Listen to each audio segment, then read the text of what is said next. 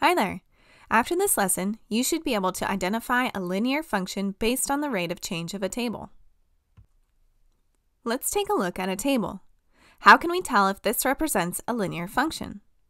First, recall that a linear function is just a function whose graph is a straight line, such as this one right here.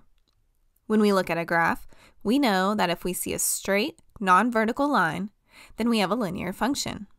But what do we look for in a table that tells us this straight line will appear once graphed? We look at the rate of change, or the change in y over the change in x. Let's check it out. To get from 1 to 2, I add 1. And to get from 2 to 4 on the other side, I add 2. The rate of change between these 2 points on the graph is 1 over 2, or 1/2. What about the rate of change between the remaining points? Well, to get from 2 to 3, I also add 1, and to get from 4 to 6, I add 2. Again, the rate of change is 1/2.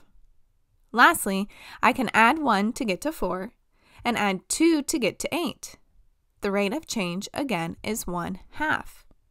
Since the rate does not change from one pair of values to the next, this is called a constant rate of change.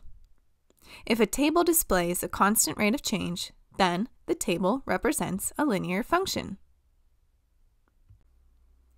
Let's take a look at another example. If this represents a linear function, it will have a constant rate of change. To find the rate of change, we will find the change in y over the change in x. Okay, from 11 to 7, we subtract 4, and from 0 to 2, we add 2. The change in y is -4, and the change in x is +2. Therefore, our rate of change is -2. Keep going. From 7 to 3, we subtract 4, and from 2 to 4, we add 2. Again, we get a rate of change of -4 over 2, or -2. Lastly, from 3 to -1, we subtract 4, and from 4 to 8, we add 4.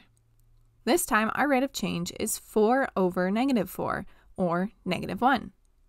Because this rate of change differs from the others, the rate of change is not constant, and therefore it is not a linear function.